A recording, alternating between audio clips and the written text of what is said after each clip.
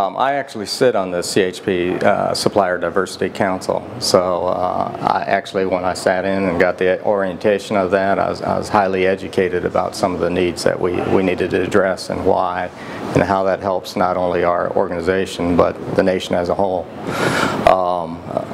Since that time, I think most regions have gone out, and Kentucky region's done the same.